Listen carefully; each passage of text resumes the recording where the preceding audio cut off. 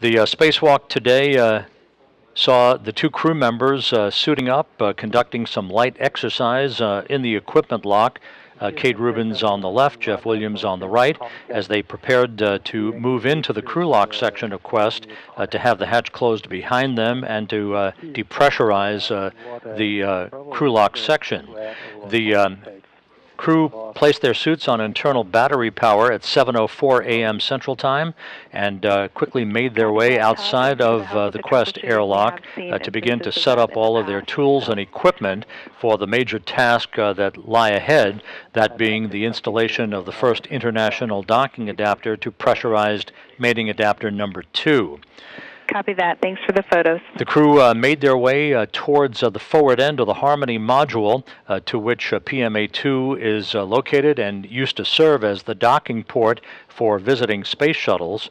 At that point, as you can see, Kate Rubins on the bottom of your picture, Jeff Williams on the top, began to hook up connections for hook power and heaters between pressurized mating adapter number 2 and the international docking adapter itself. That paved the way for commands to be sent from a control panel by Onishi inside the Harmony module to close 2 sets of hooks, 12 hooks in all, that hard mated the IDA to pressurized mating adapter number 2.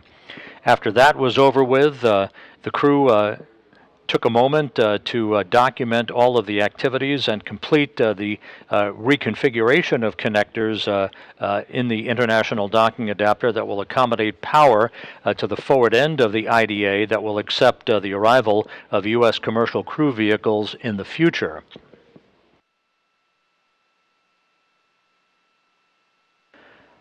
One of the big steps, of course, was the removal of a large thermal cover by Rubins and Williams to expose the actual docking port to which the SpaceX Crew Dragon and the Boeing CST-100 Starliner vehicles will link up to in the years ahead.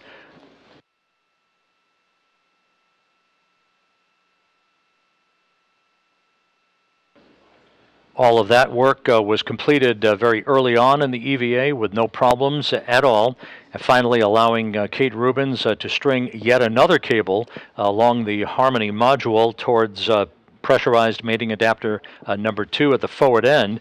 That will accommodate the installation of the next international docking adapter that will be launched in late 2017 on a SpaceX Dragon cargo craft that will be mated to the space-facing side of the Harmony module of the International Outpost.